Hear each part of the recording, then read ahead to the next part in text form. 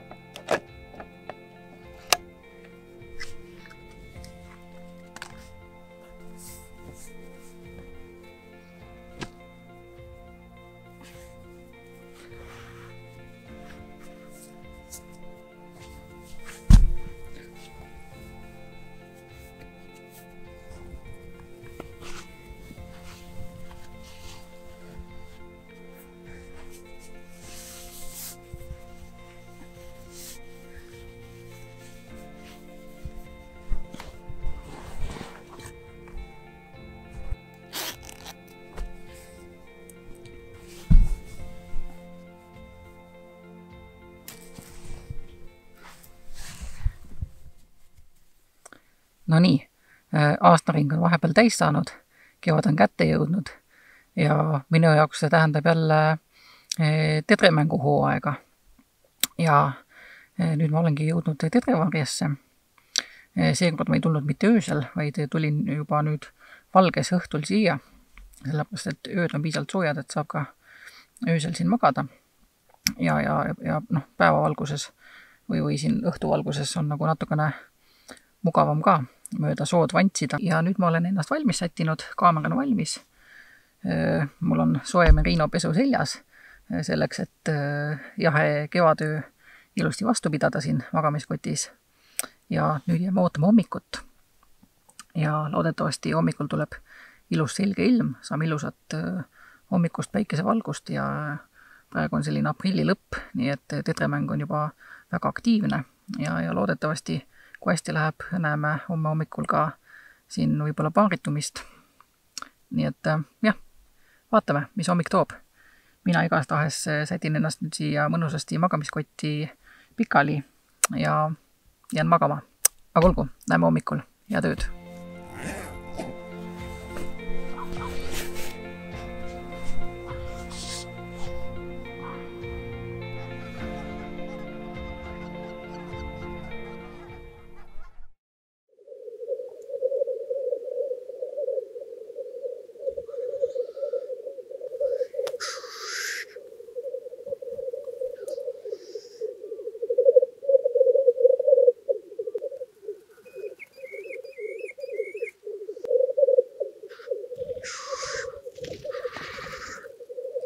No hommikust. Kell on praegu 4:54. Õues hakkab vaikselt valgeks minema. Ja nagu te kuulete, siis linnud on juba kohal. Telgi ümber käib selline kõva kututamine, nii et väga lahe. Ilm on väga ilus. Taevas on täiesti selge. Nii et kindlasti saame täna ka sellist ilusat hommikuvalgust.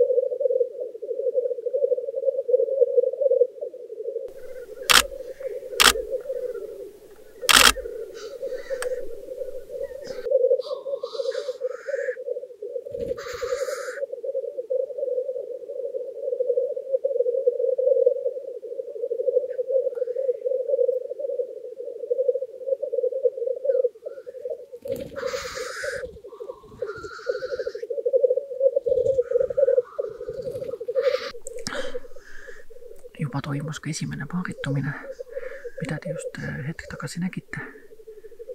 Nii et tedremäng on täies hoos.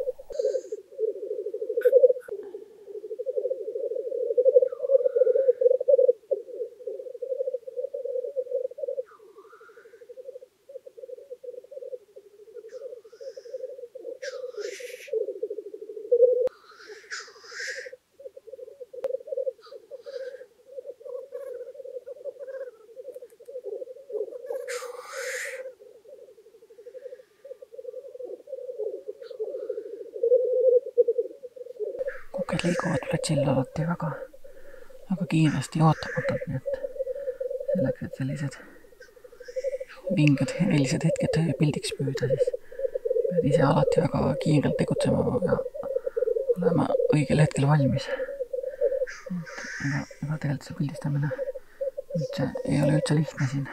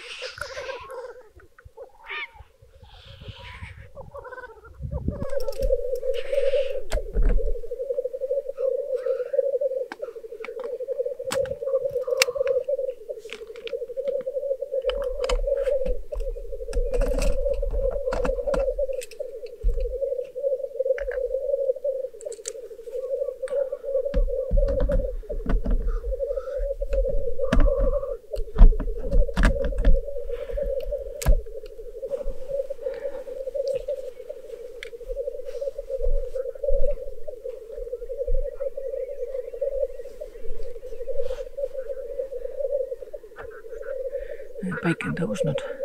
Platsile on tulnud juba 3 kana. Üks neist on mul siin varje ligidal puu otsas istub praegu.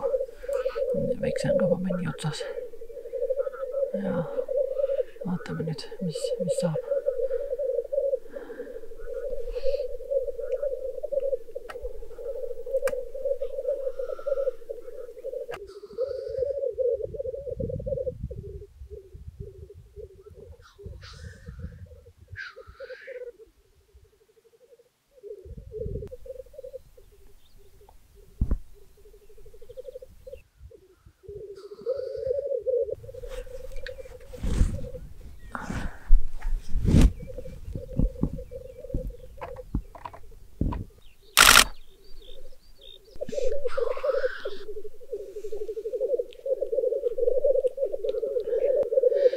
Seda on alati väga lahe jälgida, kuidas kuked siin mööda platsi ringi jooksevad ja üksteisega võistlevad ja kanu taga ajavad. Olen nüüd tedremängu juba vist 6 aastat pildistanud. Aga ikka, igal kevadel on ikka põnev tulla siia ja vaadata, mis toimub. Et jah, minu jaoks on kevadine TEDREMÄNG. Sisuliselt võibki öelda, et nagu üks kevade suursündmuseks või sellise märgilise tähendusega, mis nagu tähendab minu jaoks kevade saabumist.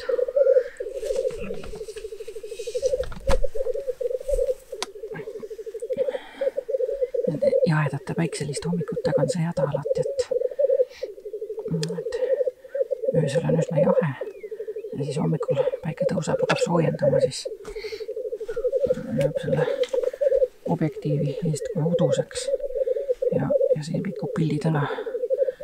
Et siis seda aeg-ajalt siin peab puhastama.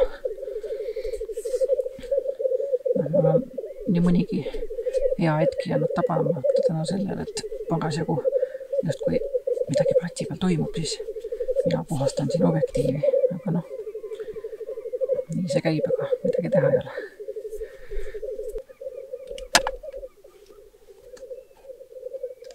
Nüüd on jälle kongas.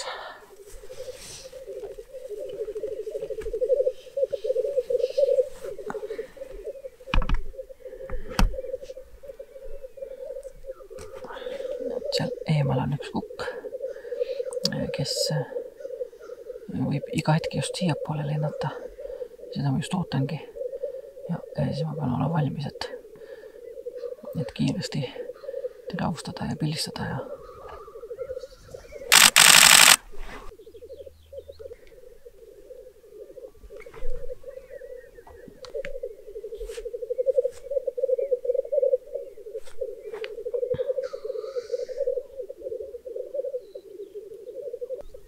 aga päiksetõusust on nüüd üle tunni aja möödas juba. Valgus hakkab teravaks minema. Nii et ega ma siin enam väga pikalt pildistada ei saa. Üritan veel teha mõned linnupildid, kui õnnestub.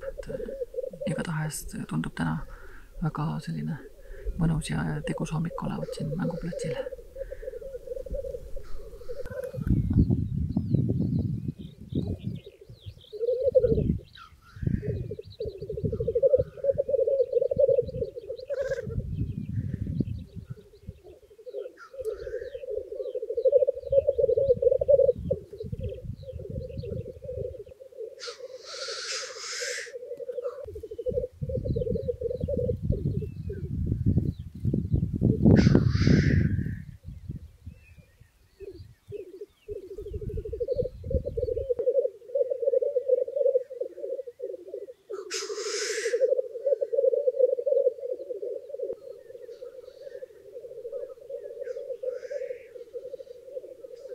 No nii, päike on kõrgel. TEDREMÄNG hakkab täna hommikuks läbi saama. Kuked on juba vaikseks jäänud. Ja ma pakin ka nüüd oma asjad kokku ja ootan, kui linnud mänguplatsid lahkuvad ja asun ka ise kodupoole teele. Tänane hommik oli päris meeleolukas. Linnud olid aktiivsed. Nägin ka kanu. Ja õnnestus tabada ka päris mitu lennupilti. Nii et ma arvan, et tänane hommik on igati korda läinud ja võime jääda rahule. Aga olgu, mina praegu lõpetan ja näeme teiega jälle järgmisel korral. Tšau!